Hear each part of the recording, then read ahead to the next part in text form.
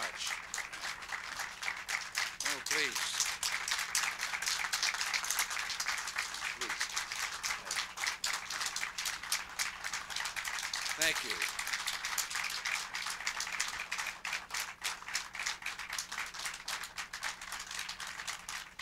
Thank you. Thank you very much. Today, we renew our allegiance to those human rights which all free men cherish and which we Americans in particular hold so dear. It's love of freedom that binds a people who are so richly diverse. It unites us in purpose and it makes us one nation. At birth, our country was christened with a declaration that spoke of self-evident truths, the foremost of which was that each and every individual is endowed by our Creator with certain unalienable rights. And our creed as Americans is that these rights, these human rights, are the property of every man, woman, and child on this planet, and that a violation of human rights anywhere is the business of free people everywhere. When talking about human rights, we're not referring to abstract theory or ungrounded philosophy. Jefferson, who penned our great Declaration of Independence, years later wrote, "Freedom of religion, freedom of the press, freedom of the person under the protection of habeas corpus, and trial by juries impartially selected. These principles form the bright constellation which has guided our steps through an age of revolution and transformation." Well, our country does not have an unblemished record. We've had to overcome our shortcomings and ensure equal justice for all. And yet we can be proud that respect for the rights of the individual has been an essential element, a basic principle, if you will, of American government. It was 195 years ago this coming Monday, on December 15th, 1791, that our forefathers put legal force behind their ideals when they ratified the Bill of Rights, the first 10 amendments to our Constitution. Our forefathers knew that they were writing the first lines of a new chapter in human history. Another page in that same chapter was written 38 years ago today, when the General Assembly of the United States adopted the Universal Declaration of Human Rights. That document, a triumph for the higher aspirations of mankind, is but words on paper unless we're willing to act to see that it is taken seriously. We owe it to ourselves and to those who sacrifice so much for our liberty to keep America in the forefront of this battle.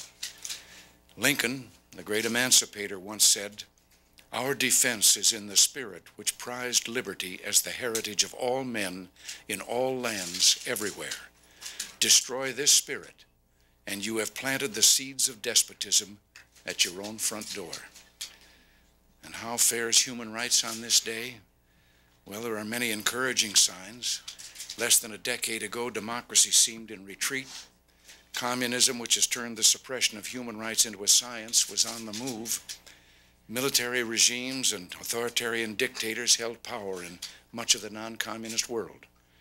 A traumatized United States was overwhelmed by self-doubt and uncertainty. Our optimism today flows from renewed confidence in our principles and from the trend of history, which is now clearly on the side of the free.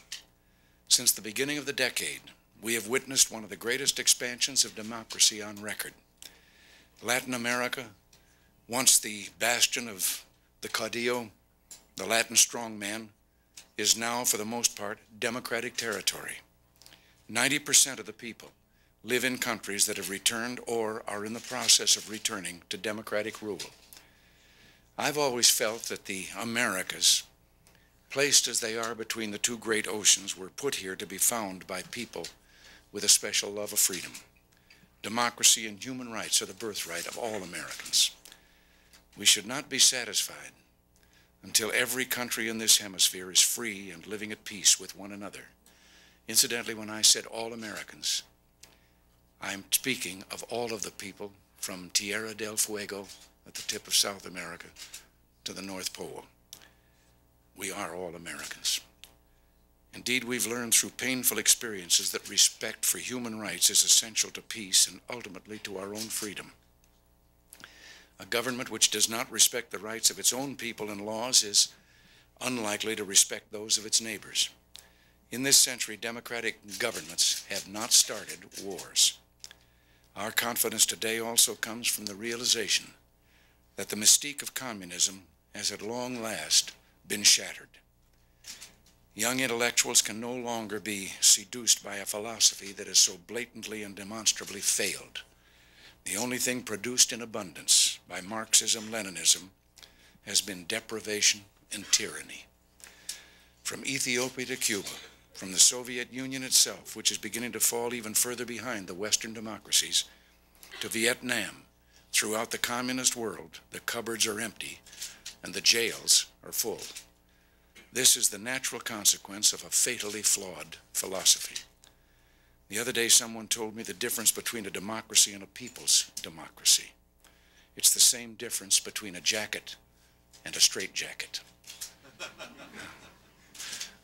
We're honored this morning to have with us Mr. Yuri Orlov and Mr. Natan Sharansky, who, along with other brave individuals, took it upon themselves to monitor Soviet compliance with the human rights provisions of the Helsinki Awards. Mr. Orlov, Mr. Sharansky, and their colleagues, people of extraordinary moral courage, have suffered. Many are even now in labor camps or Siberian exile for the ideals that we proclaim today. Mr. Anatoly Marchenko, who we're saddened to hear recently died while in prison, was a martyr for the cause of human rights. The Soviet Union, along with 34 other European and North American nations, freely signed the Helsinki Accords 11 years ago.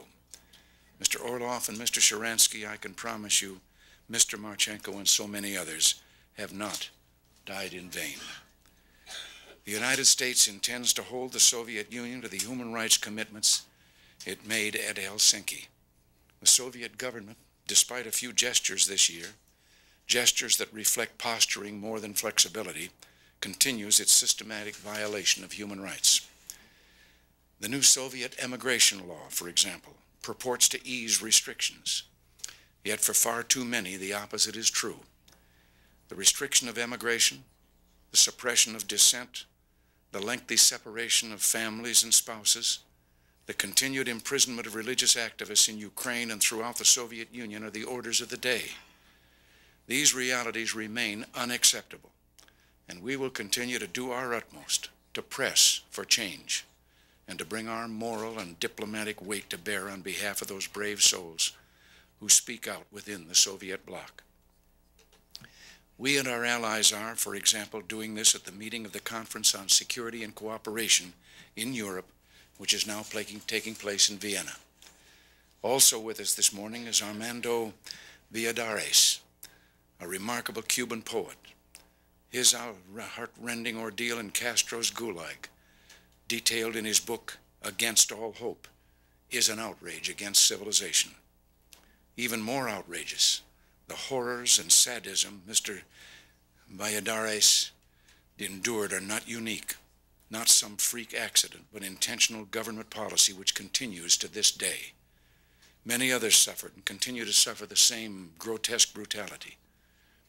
Also with us is Senor Ramon Grau Alsina, who arrived in our country less than 3 months ago after 21 years of imprisonment in Cuba. His crime? Helping parents arrange to get their children to safety before the Castro regime was able to fully grab power. And recently the Castro regime smashed a tiny domestic human rights group with an iron fist. All of its members have been imprisoned except one. Its leader, Dr. Ricardo Bofill-Pages, has sought asylum in the French embassy in Havana. What happened in Cuba is now happening in Nicaragua. An unmistakable pattern: repression, attacks on the church, the closing down of newspapers, the destruction of independent unions, and the construction of concentration camps and prisons on a scale never imagined. The Sandinista regime has repeatedly hampered the organization of American states' attempts to investigate charges of human rights violations. A short time ago, a message was smuggled out of a Sandinista prison which revealed stories not dissimilar to those of Mr. Valladares. The violation of human rights, whether in Kampuchea or Paraguay, Afghanistan or North Korea, whether it be in the murder of Baha'is in Iran or the repression of ethnic Turks in Bulgaria, is the rightful cause of all free peoples. We remain deeply concerned, for example, about the denial of human rights in Africa. The system of apartheid and the state of emergency in South Africa are unconscionable and must be ended. The brutality and repression in Ethiopia, Angola, or any other repressive African regime are of no less concern. Whatever the regime, if progress is to be made, it will require not only support from governments, but the active commitment of citizens, individuals unhampered in their humanitarian activities by politics or affairs of state. I've always been an advocate of this kind of personal involvement, knowing that energetic, dedicated individuals inside and outside the government are essential to solving problems. Amnesty International, which is celebrating its 25th anniversary, has always sought to mobilize the world, government officials and private citizens, on behalf of political prisoners and in defense of human rights. One of that organization's guiding spirits, Janetta Sagan, who is with us today, has been a vital force for decency, humanity, and freedom throughout the world in these last 3 decades. Unlike so many others who opposed the Vietnam War, for example, Janetta did not look the other way once the communists assumed power. She has made serious efforts to call the government of Vietnam to task for their massive violations of human rights. In Chile, Poland, and so many other countries, this woman has saved lives and championed the cause. Janetta, would you stand?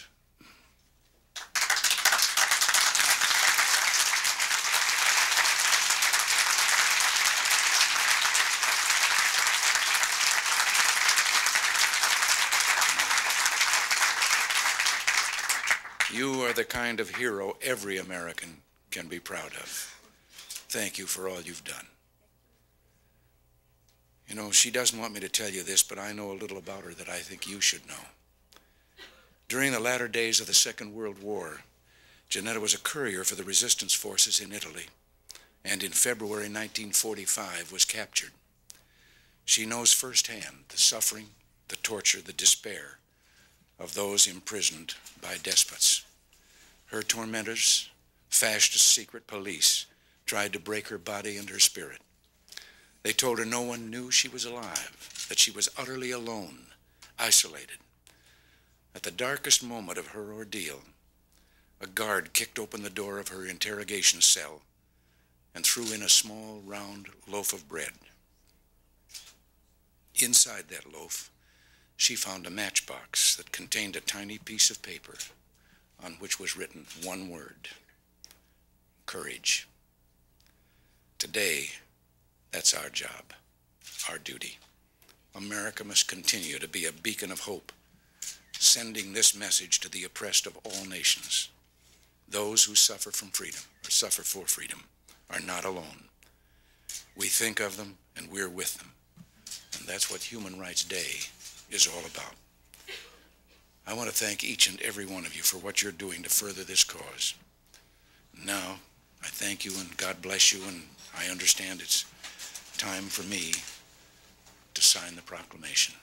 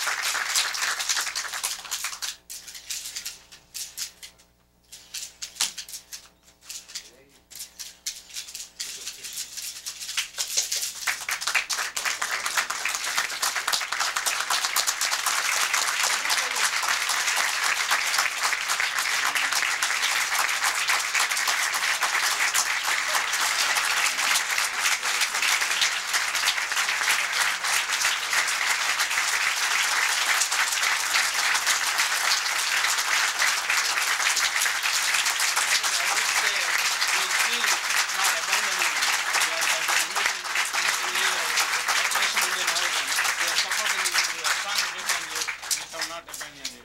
They're not one of those people that abandon you. Thank you. They abandon you all.